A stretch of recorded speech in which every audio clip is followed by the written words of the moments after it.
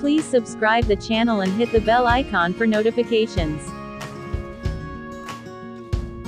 Cook for you presents Atte Halwa.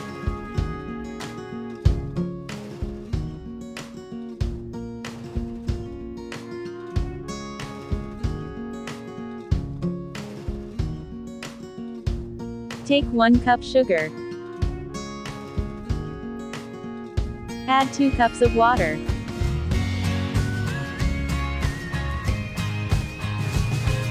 Add pinch of nutmeg cardamom powder. Let the sugar dissolve completely.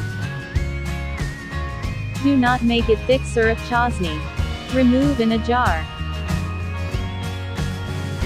Keep aside, we'll use it later. Heat up another pan and add 1 cup wheat flour. Dry roast it for 3 to 4 minutes on low flame. Once it changes the color and turns aromatic, remove it. Take out the flour in a bowl.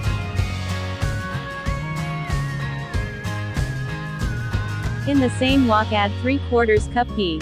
You can add less or more, it's up to you. Let the ghee melt completely. Add 3 green cardamoms pods. Now, add roasted wheat flour in it. Keep the flame on low. Keep stirring to prevent the formation of lumps. Cook 7 to 8 minutes on low flame. Turns frothy. Keep stirring, don't let it burn. Cook till it turns dark golden brown. Add the sugar syrup. Be careful it'll splutters. Keep stirring wheat till it absorbs the syrup completely. Smooth texture. Separates pan. Cook the halwa until ghee releases. Make sure you keep stirring continuously. Atte halwa is ready to serve.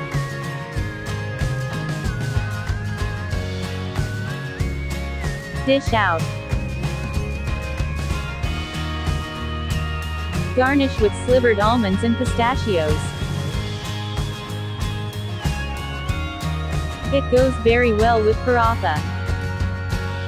Do try this recipe at home and share your valuable feedback in comment section. Please like and share and don't forget to subscribe. Thanks for watching. Have a nice day.